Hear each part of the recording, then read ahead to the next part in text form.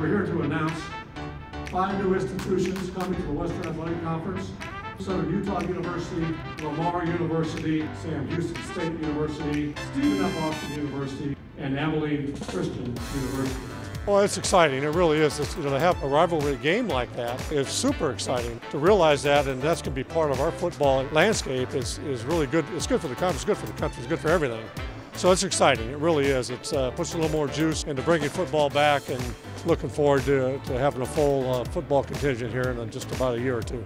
I think it's a historic day for us as a university and athletic department, but also football. I think it really opens up a lot of great opportunities for us as a program, and expands our footprint across the country, and just the brand awareness of the Western Athletic Conference is something we were really excited to be a part of, and moving forward I think it's going to be really, really beneficial for SFA football.